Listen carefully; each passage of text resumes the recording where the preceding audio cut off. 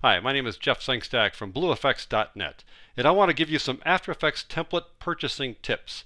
No matter where you purchase your templates, I think these tips will help you select the best template for your next video project. I'm going to use this template as an example. Right now we've got some features here toward the top, but I want to scroll down a bit and show you some more detailed versions of those features. Start off with compatibility. After Effects is backwards compatible in that if you make a project on an older version of After Effects, it'll open up on a newer version. But if you make it on a newer version, it won't open on an older version.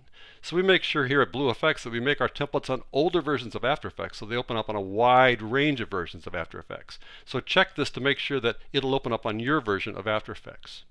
After Effects is cross-platform, so any templates you buy from any competitor or BlueFX will open up on both Windows and Mac. Some template makers require to use plugins when you work with their templates. Plugins are little programs that run inside After Effects, and if a plugin is required, it's almost always something that you need to buy. Well, no plugins are required for any of the BlueFX templates.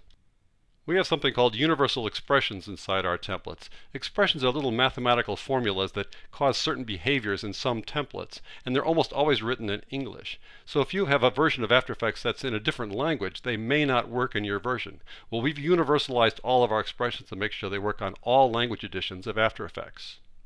We also have something called one-click color control. It's mentioned down here, but I want to show you an example that we've provided for your use.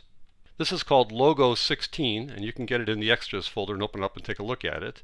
Some of our templates allow you to change the colors of the elements very easily. This way you can match the colors to your corporate colors, for example. So this ribbon here is all in blue, but we can change all of these colors. Let me show you how easy that is.